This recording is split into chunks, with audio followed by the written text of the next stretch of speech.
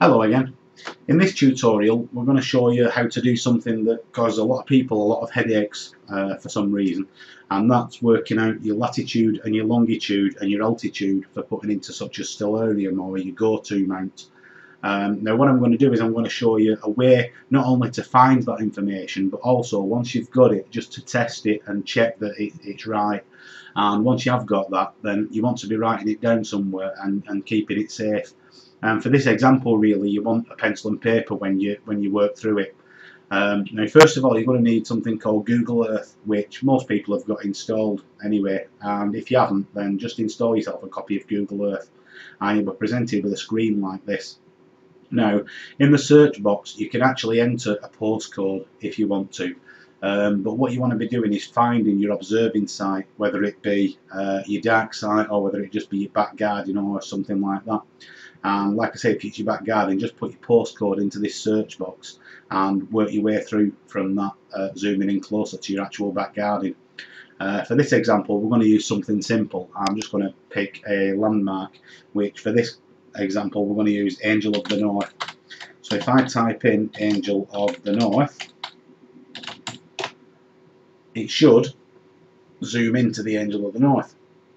Once it has zoomed in, you might find that it takes a moment sometimes to just update the photograph and everything, but eventually you'll end up with a screen similar to this, but obviously showing your location. Now, what you might notice on the bottom of this screen, you have a whole set of numbers here which alter as you move your mouse pointer around, and these are your latitude and your longitude and the elevation, which is your altitude. So what you do is, once you've found your back garden or wherever, place your mouse pointer over that particular point and then get a pencil and paper and write down the numbers on the bottom, which in this case are 54, 54, 51, 34, north.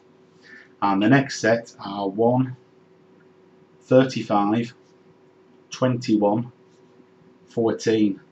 Now you might already notice that the numbers actually are a little bit more than what we need. They're over a decimal place because it actually shows hundredths of a second as well.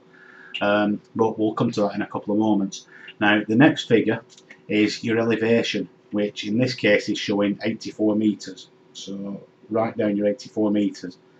Now that figure you don't need to do anything with, that will be your elevation. Wherever you move your mouse pointer, if you move your mouse pointer right, you'll see the elevation change as you move over the landscape.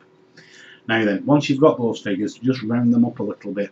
So if you remember that we had 54, 54, 51, 34, in that case just take off the 34. So we have 54, 54, 51 north. And then for the next one we had 1, 35, 21, 14. Again, just take off the 14. Obviously, if your last figure's over 50, then just round your next figure up. So now we should have 54, 54, 51 north and 1, 35, 21 west, with an elevation of 84 meters. Now, once you've got that, you can verify that detail by simply closing Google Earth and going to Google Maps. Just go into your search engine and type in Google Maps, and you'll get Google Maps up, and you can put those actual figures in. So if I put in 54 space 54 space 51 with an N, no space, and then leave a space again, and put in 1 space 35 space 21 with a W, and I press enter, you'll see that Google Maps actually puts a green arrow at the point for the coordinates that you've put into it. It's actually a little known feature of Google Maps that you can put in coordinates like that, and it will give a green arrow.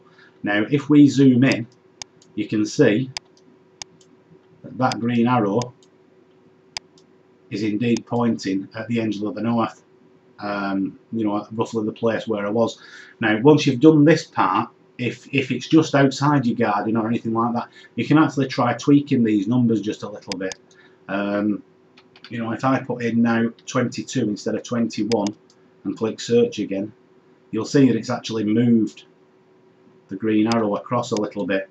So if you find that once you've put these details in Google Maps, if it's like the next street to you or it's a few houses up or something, just have a play about and tweak your figures.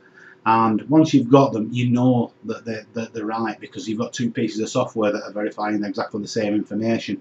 So just write those down and write your altitude down and keep them safe, and then obviously you just put that information into your GoTo or your Stellarium or whatever. And I hope that's been helpful for you. It certainly was for me, because you know I had a lot of trouble working out my coordinates when I first got my telescope. And that's about it really for this one. So once again, thanks for watching.